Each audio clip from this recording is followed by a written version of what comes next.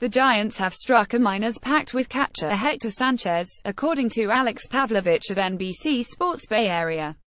He'll be expected to take up a spot on the depth chart but not openly on the MLB roster, as the Giants have already resigned Nick Hundley to pair with stalwart regular Buster Posey.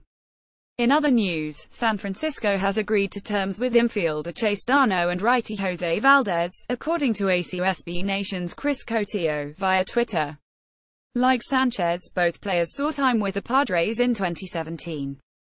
Sanchez, 28, is no stranger to the Giants organization. He broke into the majors in San Francisco in 2011 and played there through 2015.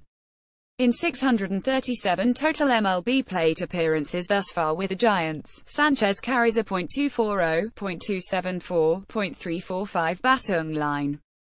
Since departing, Sanchez has mostly plied his trade for the division rival Padres. As Pavlovich notes, the otherwise light-hitting backstop turned into a slugger when stepping into the box against his former mates. Sanchez slashed just .219, .245, .423 over 143 plate appearances on the year, but he did launch 4 long balls against the Giants. As for Darno, who'll soon turn 31, he suited up for 3 MLB teams in 2017 but received just 61 total plate appearances. The shortstop-capable utility-man carries a .223, .278, .306 batting line in 499 total MLB plate appearances. Valdez, meanwhile, will reach his 28th birthday before the 2018.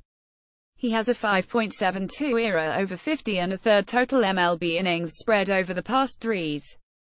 Valdez does own a mid to upper 90s heater and managed an 11.2% swinging strike rate during his time in the majors in 2017.